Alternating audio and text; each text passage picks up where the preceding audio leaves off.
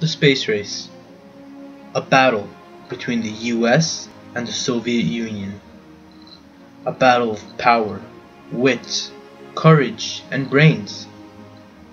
This is the road to Apollo. 3, 2, 1, 0. All engine running. Liftoff. We have a liftoff. 32 minutes past the hour. Liftoff on Apollo 11. Tower cleared. Okay, we got a roll program. Neil Armstrong reporting the roll and pitch program, which puts Apollo 11 on a proper heading.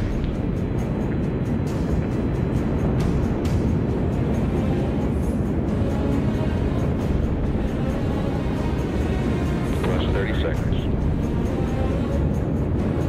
Roll complete and engine program.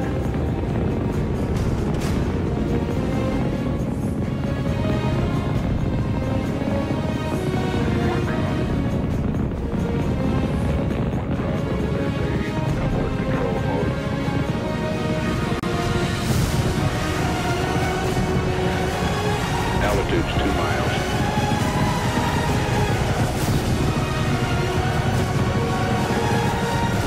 Houston, you're good at 1 minute.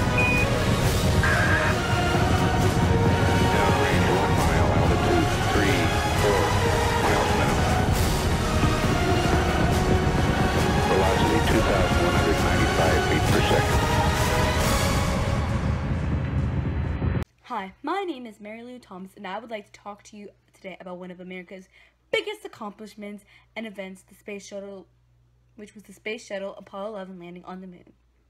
It was just one ordinary Sunday for me and my friend when I was just 13 years old, July 20th, 1969.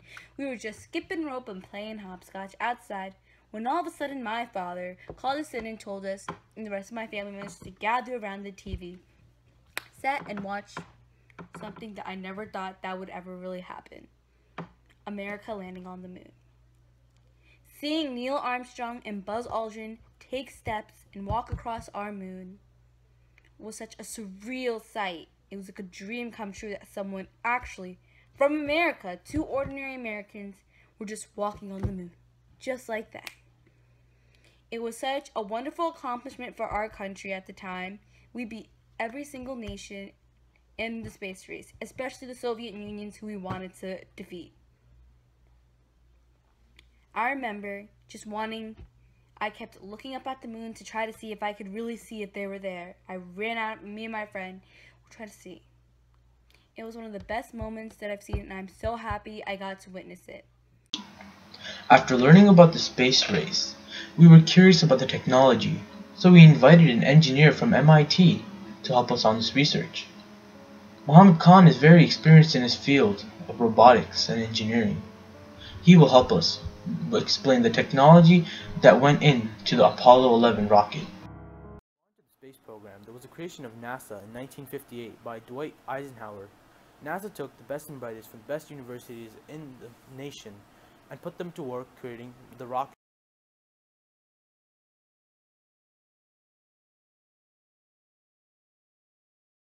or the things that they were launching into space. They took people from MIT, Stanford, and Caltech, and at the creation of NASA, which was in response to the Soviet Union's entrance into the space race. The Head Start, half a decade later, was created by Lyndon B. Johnson in response to the Soviets launching Sputnik. The Head Start provided for comprehensive education for the students in the United States. And with the Head Start, it ushered a new wave of technology. You got technology like the CAT scanner, you got the computer chip, you've gotten the navigation system, you've gotten the insulation. These things were implemented into the rockets because of programs like Head Start and the cooperation of Head Start with NASA or MIT. The technology played an integral part in launching Apollo 11. Technology such as the CAT scanner, which was used to detect faults in the rocket system. This was integral to make sure the rocket launched properly. Or technology such as the computer chip, which was a supplement to the navigation system given to NASA by MIT.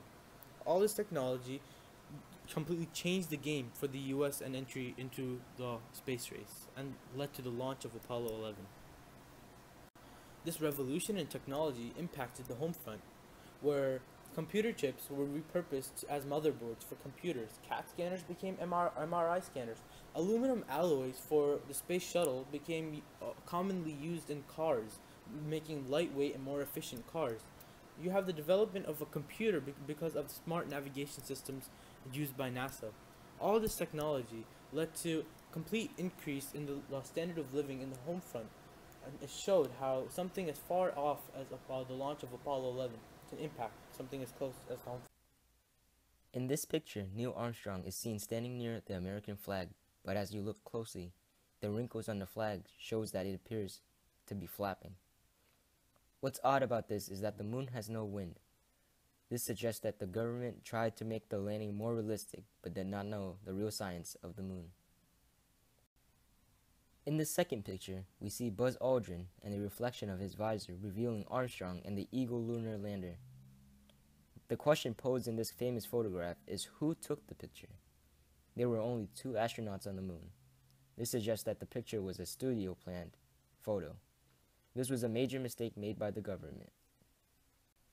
The third picture shows the skies of the moon. Do you see what's missing? Yes, the stars. The government forgot that space has stars. The missing of this small detail clearly reveals the government's failure to conceal their lie. The last evidence shows shadows of objects going in opposite directions.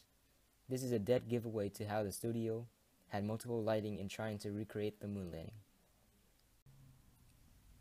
Why would the United States do this? America was losing the space race to the Soviet Russians. The launching of Sputnik by the Russians created competition in the race. America was in need of a victory to boost the morale of many. The lies were to silence the critics of the space program, who argued the high percentages of America's money going to funding research was useless. With the ability to create a lie as major as this, what else has the government lied about?